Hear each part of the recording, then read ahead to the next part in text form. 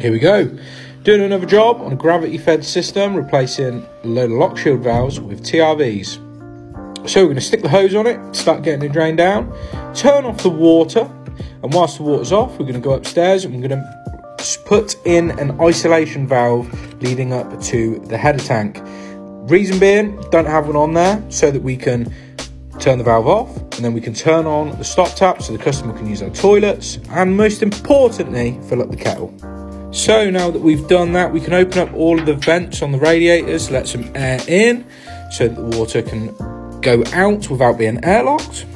And we're just going to do some prep. So I'm replacing 15 radiator valves.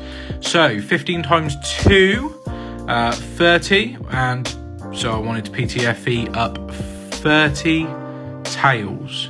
Lovely.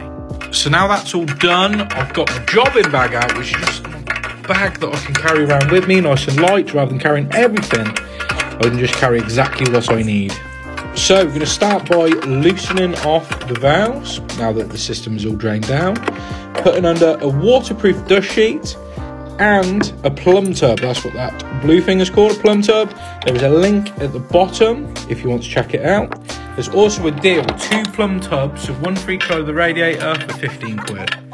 Now, whoever put these on, probably in the 70s, must have been a gorilla. It was probably a gorilla. It wasn't a human being. Because these nuts were so stupidly tight, it was a real pain to get off. But I must admit, I am feeling it after today. 30 valves, and my arms are like lead. So now that I've removed everything, we're just going to be replacing everything. So, replace the tail going in, so it's all nice and chrome rather than the brass. Had to be done. And then we're going to put the new TRVs on, and also on the other side, he's brought them in kits, the lock shields as well.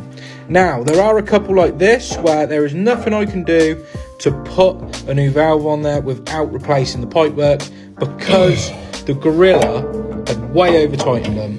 And it's worse to over tighten pipes than it is to not tighten them up enough, have a little leak, just tighten them up, crank them up to however to seal. Now, if you over tighten them, you end up busting the pipe and then you're just in a world of trouble. So now that all the 30 valves are on, as you can see, 1, 2, don't worry about that, it's just where it leaked through the dust sheet, so it's not black and horrible, and I'll make sure it's all clean. There you go, 3, 4, 5, 6, 7, 8, 9, 10, a lot of radiators, 15 radiators. So they're all done, and come back tomorrow when I'm going to be filling and venting.